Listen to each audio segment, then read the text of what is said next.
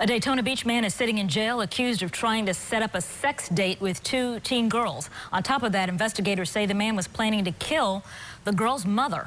But Channel 9 Sierra Putman found out he was actually talking to an undercover officer.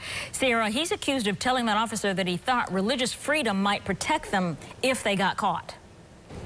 Vanessa, he thought he could play that card if he said he was going to marry the girls. The problem, the girls he was trying to meet would have been 13 or 14 years old, way too young to be legally married here in Florida.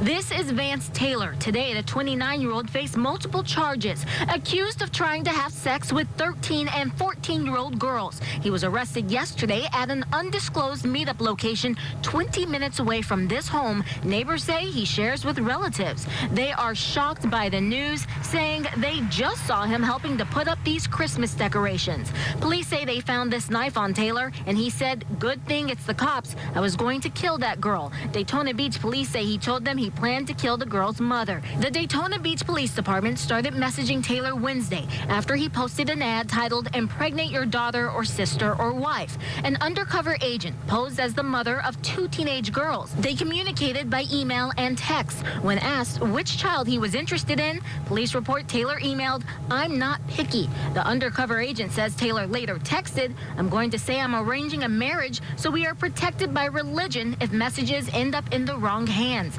Not knowing Florida law prevents marriage for anyone younger than 16, even if their parents give permission. The undercover agent responded by asking if he didn't want to go through with the plan. Taylor replied, "I want to do it. I just don't want to be on TV." And Daytona Beach police just told me that knife was found in Vance Taylor's pocket this afternoon. He was formally charged and his bond was set at $60,000. Reporting live in Daytona Beach, Sierra Putman, Channel 9 Eyewitness News.